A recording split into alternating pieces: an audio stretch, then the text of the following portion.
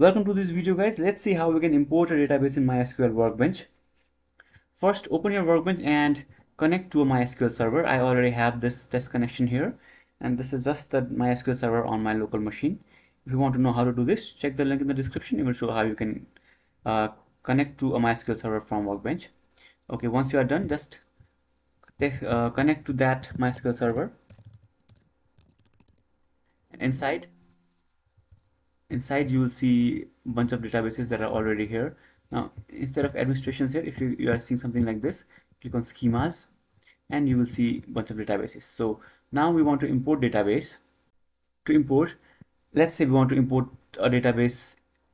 So what we do is click on administration and click on data import/restore. Okay, and now check out go our brand wherever new you awesome have coding your We've got t-shirts, hoodies, .sql we've got stickers for laptops or notebooks, cups, bags, and a lot more. So get it today from the link below.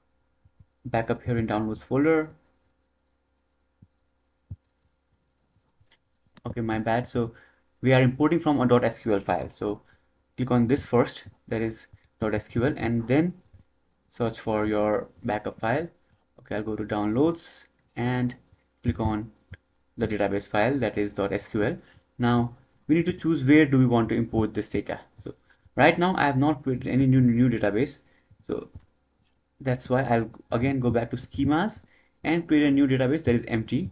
So this is what is recommended, because if you are importing into an existing database, you might get conflicts because they'll already have tables and they'll already have data in there. So you can create a new schema by just clicking this button here, and let's call it new DB. Okay, now click on apply. Click apply and this new database is created. So what we'll do is we'll import all the data inside this new data, that is new database, new_DB. Okay, so go back here.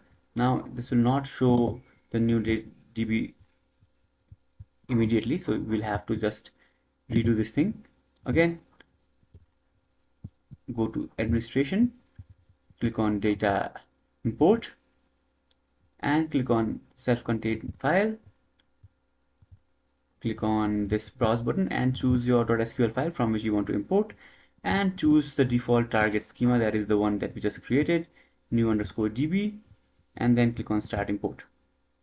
I will show the progress here, and as you can see the import is completed. Now click back on the schemas here, and inside new DB, as you can see, you'll have some new tables created, and if I view this, all the data will also be imported. So this is how you can import database into Workbench, or you can this is how you can import data from a .sql file into a database using Workbench. If you have any questions, let me know in the comments below.